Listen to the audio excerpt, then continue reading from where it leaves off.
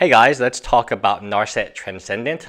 This card is a card I loved, around $6 or $5. I've always been a big believer, unless the Planeswalker is utterly terrible, like Kiora, Obnixilis, or even something like Tilbolt, the Planeswalker at $5 or $6 cost. Not too bad, because eventually an EDH deck will want it, or I'll see some play in Modern, and what's happening with Narset is both. Traxa really likes Narset. It's a good card in that deck, and more to the point, Modern is experimenting with it as a free of in various blue-white builds. These are not tier 1 decks, these are not tier 2 decks, these are just creative builds, and that itself is enough to pretty much double its price overnight.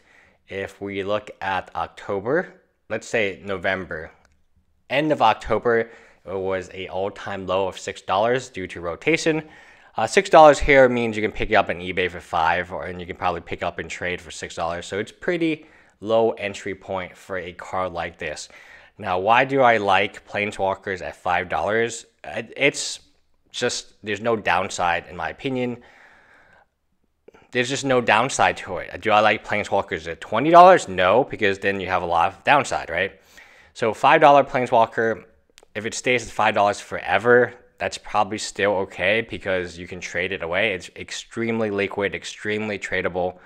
Narset fits those categories. He is a very, very beautiful Planeswalker in terms, and her foil is gorgeous. So, you know, I don't know. I might pick up another foil version of her. I have the original foil that I opened on the channel.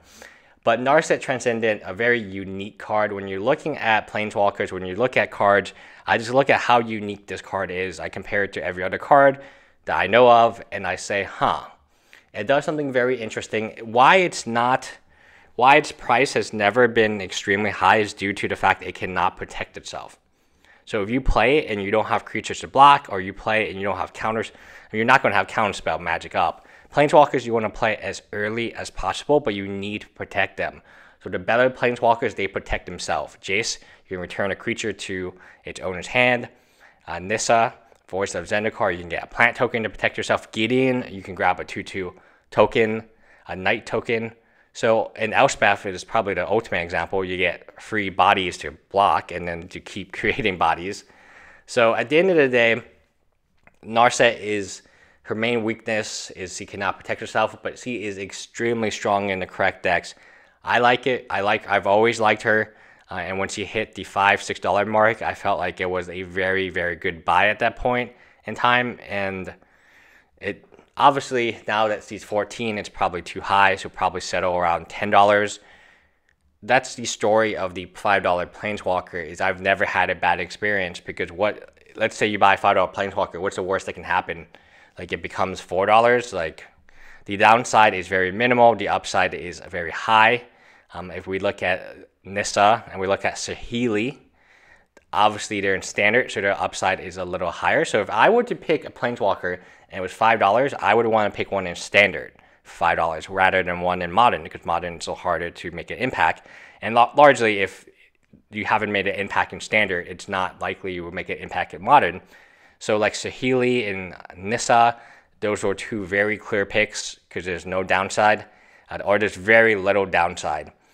And there's a tremendous upside, much more for Saheeli because he's not in a dual deck than Nissa, who is in a dual deck.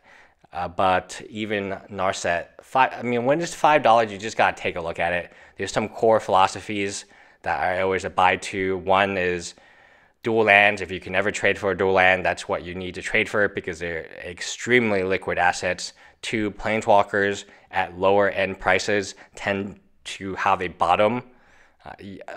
Yes, Tilbolt, Obnixilis, Kiora, there's some exceptions to what I just said, but largely they will always have casual appeal, and I value how easy is it for me to trade it away to a casual player way beyond what the card is worth. So I'd much rather have $4 or $5 Planeswalker than a $20 Planeswalker. Now, that's not always the case, as Lily of the Veil was $20 at one time. I think she was $15 at one time, but largely the case. Anyway, leave me a comment below if you have some Narsets and they are your favorite card, because Narset definitely is one of mine. Anyway, bye guys.